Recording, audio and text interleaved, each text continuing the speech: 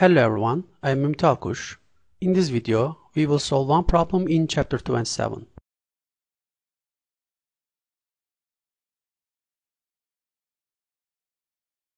A.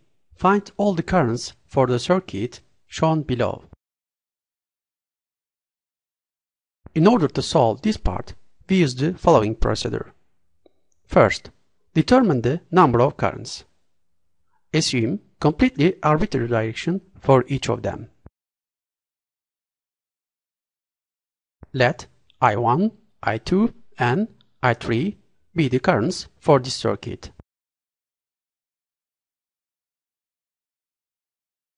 Two. Write down the first current equation. For the junction shown by blue circle, input current is I1 plus I2 plus I3 and the output current is just 0. We call this equation as 1. 3. Put the necessary signs for the circuit elements. For the batteries, the positive sign corresponds to the long stick and the negative sign for the short stick.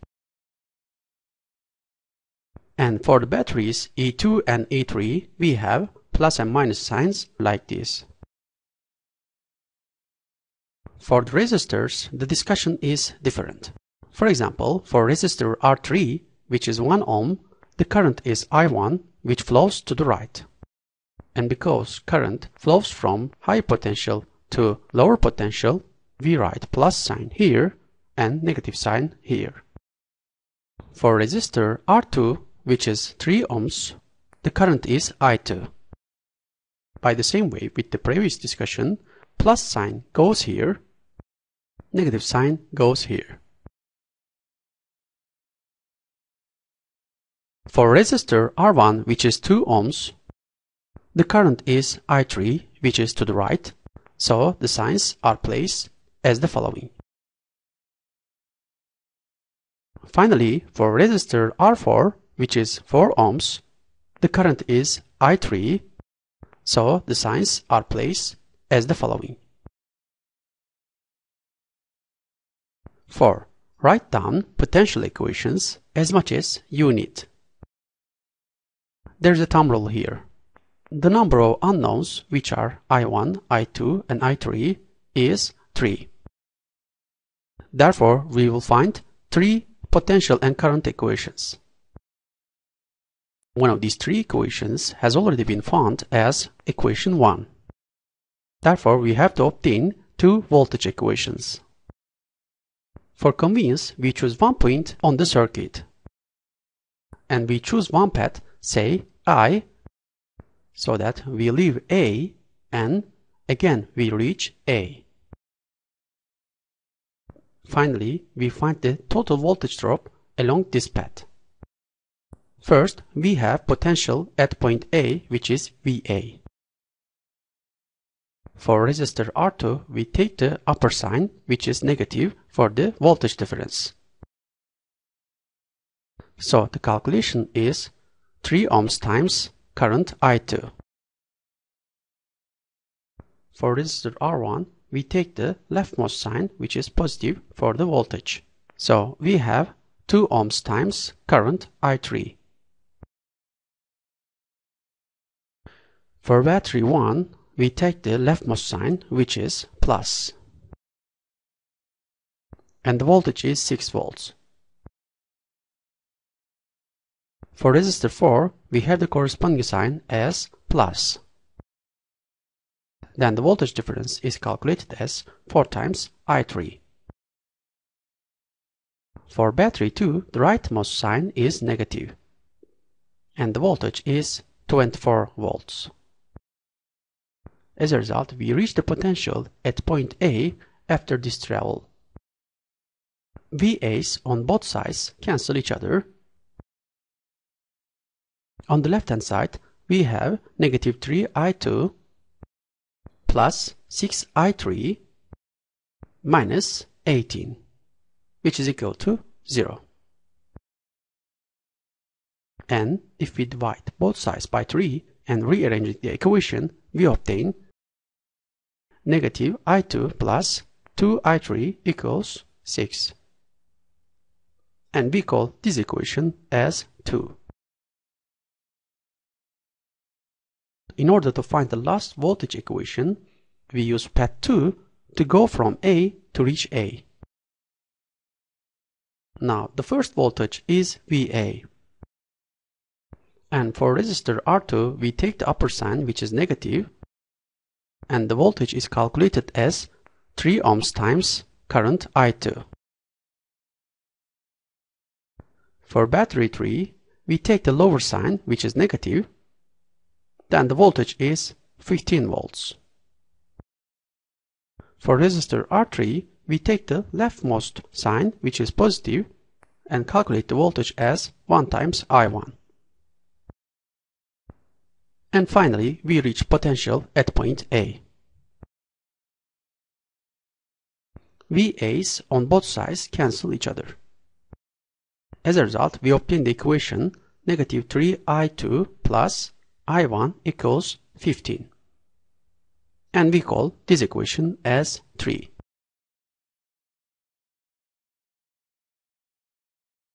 From equation 3, we can write I1 equals 15 plus 3I2.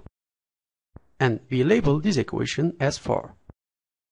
If we put equation 4 into equation 1, we get 15 plus 3I2 plus I2 plus I3 equals 0. Hence, we obtain the equation 4I2 plus I3 equals negative 15. And let's label this equation by 5.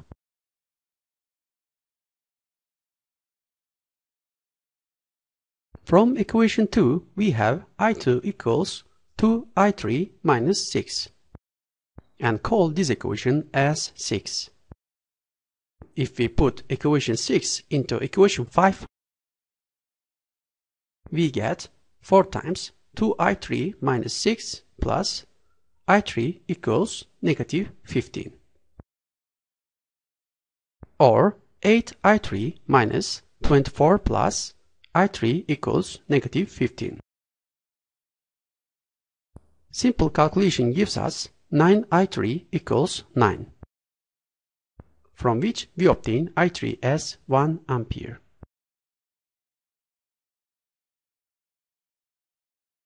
If we put this value into equation 6,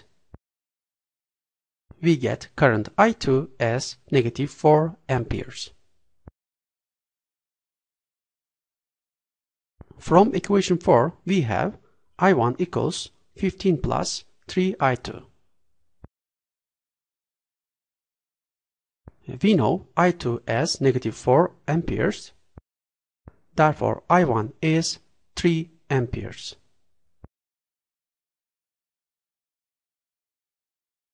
If you notice, the negative sign in I2 means that the direction of I2 that we have chosen was wrong. Then the correct direction is its reverse, that is, downward. B. Determine the potential across the resistor R2. To solve the problem, we use 3 ways. Using the upward direction, we can go from A to B. The potential at point A is VA. For R2, we take the negative sign and calculate the potential as negative 3 times I2. Finally, we reach the potential VB. Then, VA minus VB equals 3I2. We know I2 as negative 4 amperes. Therefore, we find negative 12 volts. Another path from A to B is to the left. The potential at point A is VA. For battery 2, we take positive sign. So, the potential is positive 24 volts. For resistor R4, we take negative sign, so the potential difference becomes negative 4 times I3. For battery 1, we take negative sign, so the potential difference is negative 6 volts. For resistor R1, we take negative sign, so the potential difference becomes negative 2 times I3.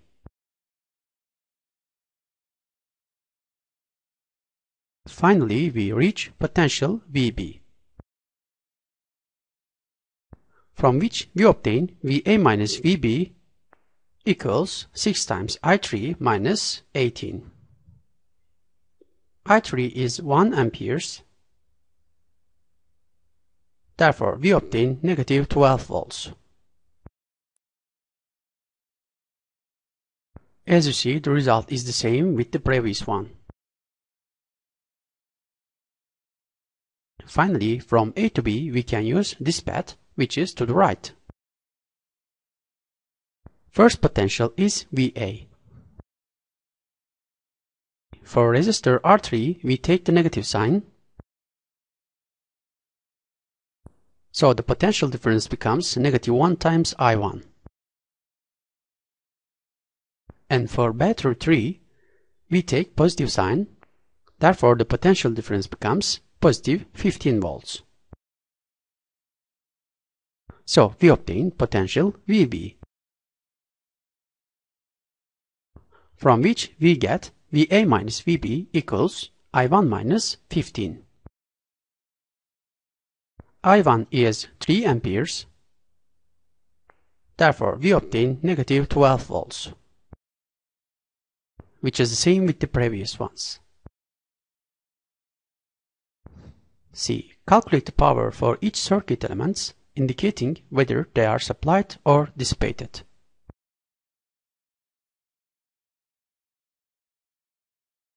For resistors, the power is calculated by the formula I squared R. Or, for the potential difference V, we have V squared over R.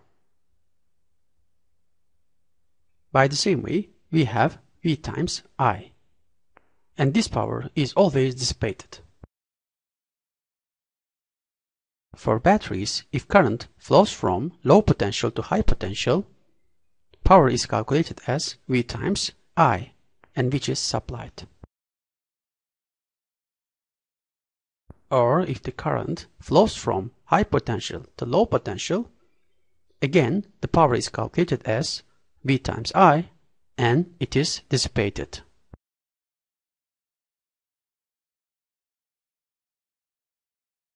The power for battery 1 is calculated by the formula epsilon 1 times I3. With the numerical values, we have 6 watts. And because the current flows from high potential to low potential, this power is dissipated. For battery 2, we have the power epsilon 2 times I3. With the numerical values, we have 24 watts. And because the current flows from low potential to high potential, it is supplied.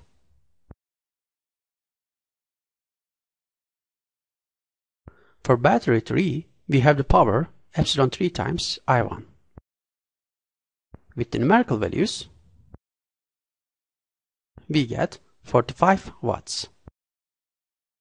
And since the current flows from low potential to high potential, it is supplied.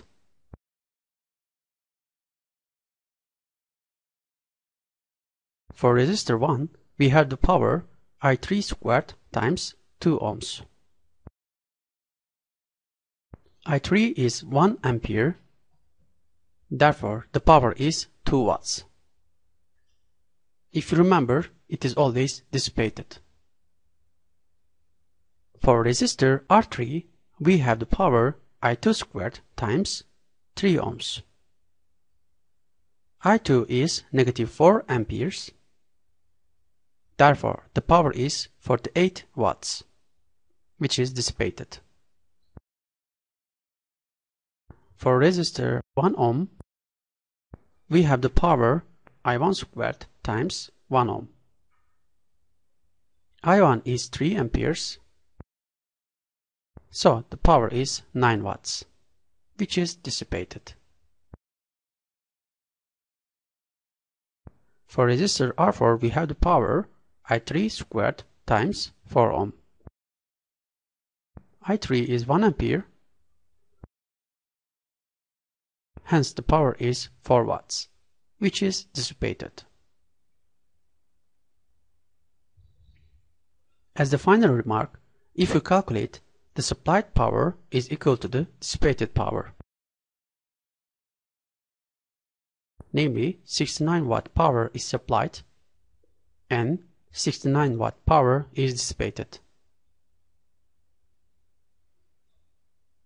Okay, this is the end of the discussion of this problem. Thank you for your attention. See you in the next video.